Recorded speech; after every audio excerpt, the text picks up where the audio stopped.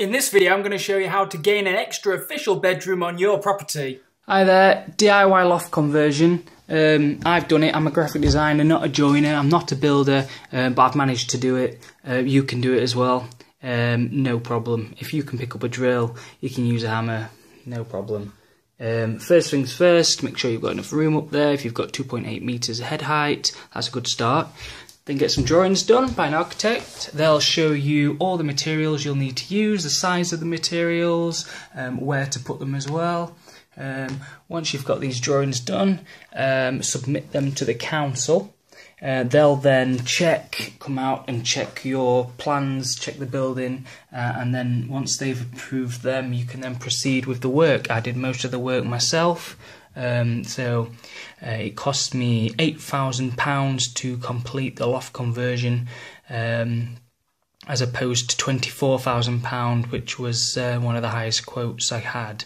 Doing it myself enabled me to save money and do it exactly how I want it, with no problems.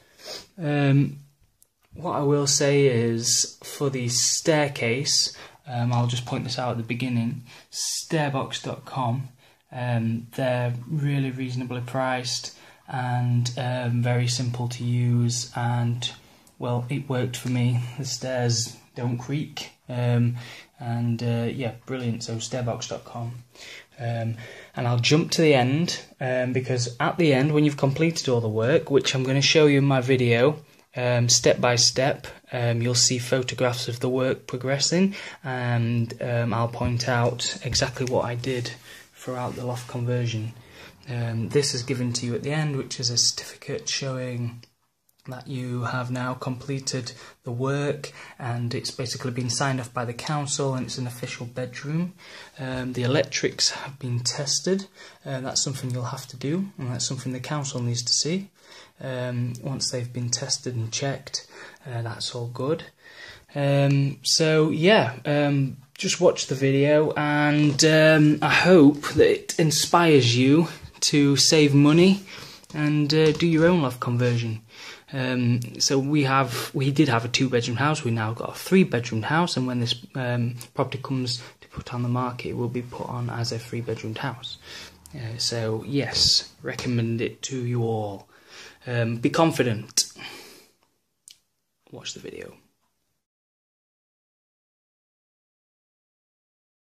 Okay, first things first, clear out your loft. There's a lot of rubbish up there, lots of dust. Well, there was in mine, yours might be tidy, but clear it out. Take all the old insulation out, all the rubbish, tidy it up as much as you can, and make a good workspace.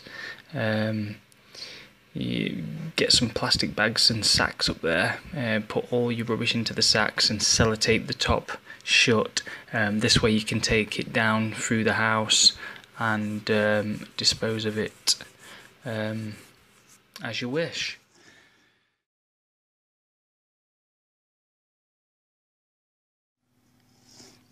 Okay, next, get your supporting timbers.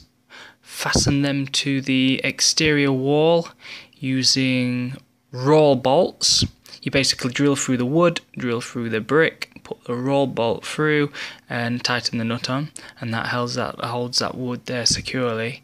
And then from there, you can span your flooring joists, which are the heavy-duty joists that you and your architect has agreed with, and span them from one side of the wall to the other. This will form your floor, not forgetting to leave the opening for your staircase. As you can see from the picture, our staircase runs straight down the middle because it's going in between 2 supporting walls. As it's a terraced house, we felt that this was probably the best way for it, causing less work to the lower rooms, the rooms below, less disruption. So simply fix your staircase into that space, bolting to each wall and fastening to the joists. Also, these joist hangers are on the end of each joist, hold them securely, and will prevent any movement of any kind. So yeah, next step is that.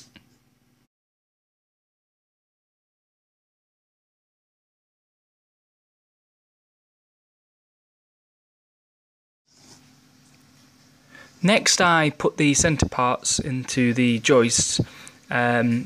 These pull the joists together and make the floor feel super solid and prevent any bowing of the joists. Not that they'd bow anyway because of the correct thickness. Yeah, so get them in place and you've got your floor coming along nicely.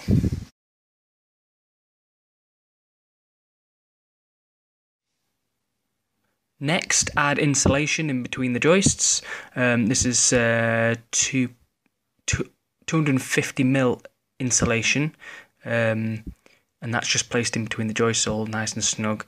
It'll keep the loft cool, and as well, this is fire resistant as well, so that also helps with fire protection. But obviously heat rises, so any heat from the room below, this will prevent it coming straight up into the loft and making the loft just too warm. So yeah, that's.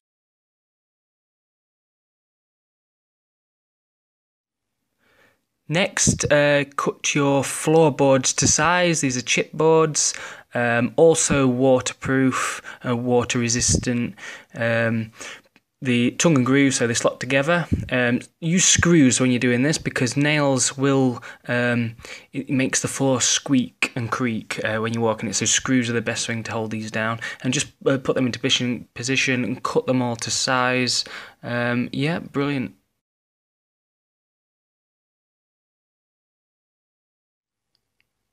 Here I've placed two newel posts, end newel posts for the banister, and I've just fastened them into the floor joists. You can see a couple of screws sticking out there.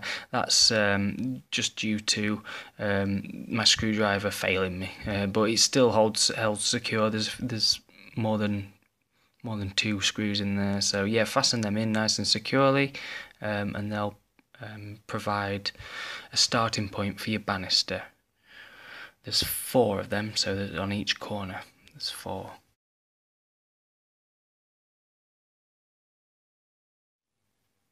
Here you can see Celotex insulation board. This is the 55mm. It's slotted in between the rafters.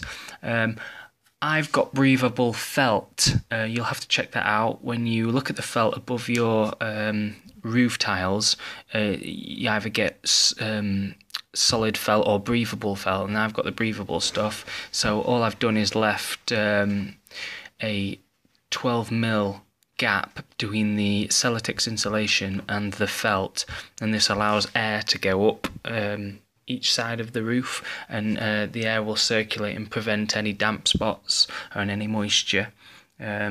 These were just fastened in by actually little screws. Obviously, if you're putting them in between the rafters, they're going to fall out. So I've just tacked them in with some little screws, just so they don't fall out for now.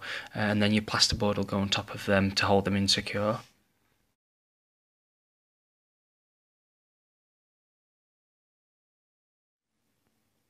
I decided to have some storage space at one side of my loft, so here you can see the framework, stud-work for the starts of some cupboards and storage space.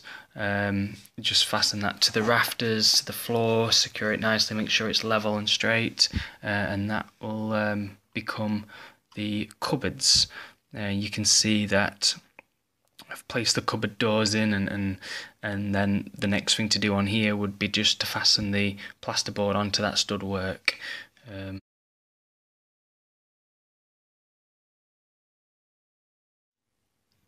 Here you can see the Celotex insulation board. This is used for the 2 exterior walls of the apex and the actual rafters, the actual roof, the rafters, that fastens on there. It's dot and dabbed onto the walls and it's screwed into the rafters. This and the Celotex board in between the rafters provides adequate insulation for the loft.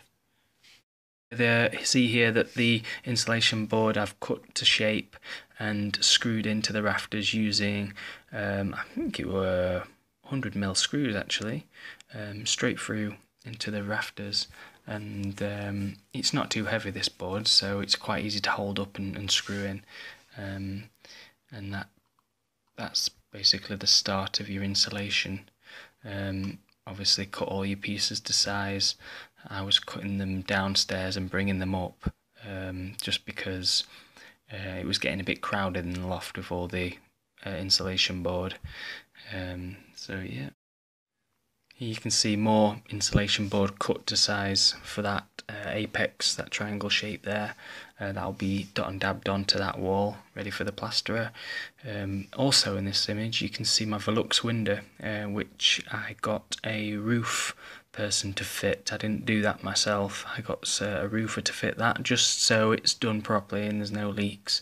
It's quite, I'd say, get quite a large Velux window. You can always have a dormer, but that means more planning permission for that dormer. With a Velux you don't need planning permission because it's not going into anyone else's space. So yeah, fitted that in there and plasterboard around it.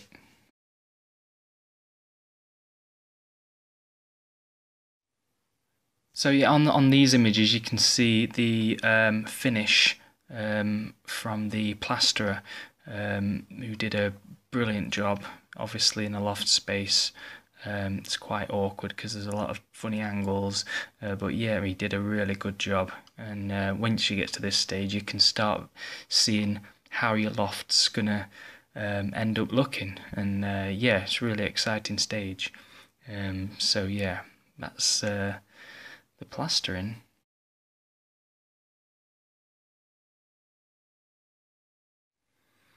So coming to the final stages now, decorating. Has painted the walls.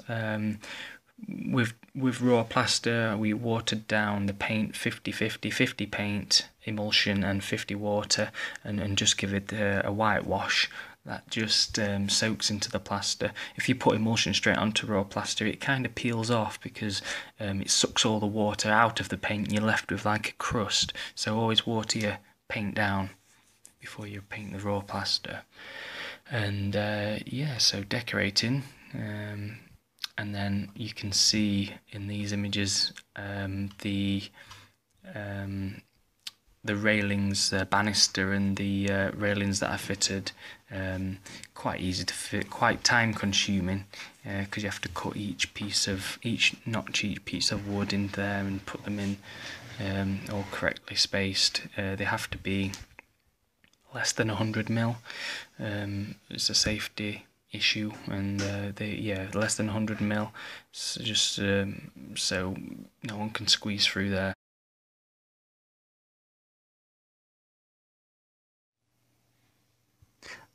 I stuck my skirting board on. MDF skirting board is really easy to cut, and glued that on with grab adhesive and did it in no time. It looks really nice and clean. So yeah, that bit's straightforward, and all the architrave as well. Glued that on with grab adhesive, just stuck it straight to the walls where needed. So yep.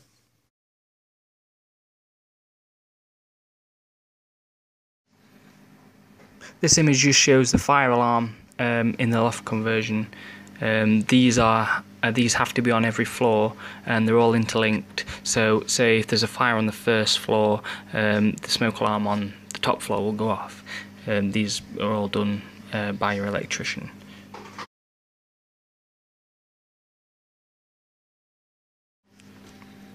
So yeah, finished loft conversion, just wallpapered. Put furniture up there. You can see my son in the bed underneath the Velux, letting some gorgeous light through. Really bright room actually, because it's south facing, so you get the sun through the Velux all day. Love the room. Favourite room in the house. I think I've done a really good job. Hope you've liked the video. Sorry it's been really brief. Some of the points I haven't gone into great detail because I did the video a while after I did the loft conversion, if you know what I mean. So yeah, it's been a while since I did it. So yeah, sorry if it is a bit brief, but I've outlined the most important parts. So I hope it helps you anyway, and thank you for watching.